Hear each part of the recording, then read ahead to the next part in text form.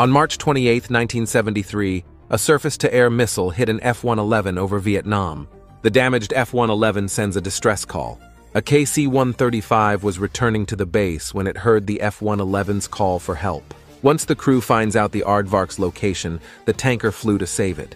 Flying in the north direction, the KC-135 eventually found the F-111. The jet got behind the tanker, and the operator inserted the boom into its receptacle. But when the tanker began refueling the F-111, the boom operator noticed something. The F-111 was so damaged that fuel was spilling out of the plane. To rescue the plane, the KC-135 locked the toggles on the F-111 and towed it. The tanker towed the F-111 throughout the North Vietnamese airspace. The KC-135 successfully took the F-111 to the Takhli Air Base in Thailand.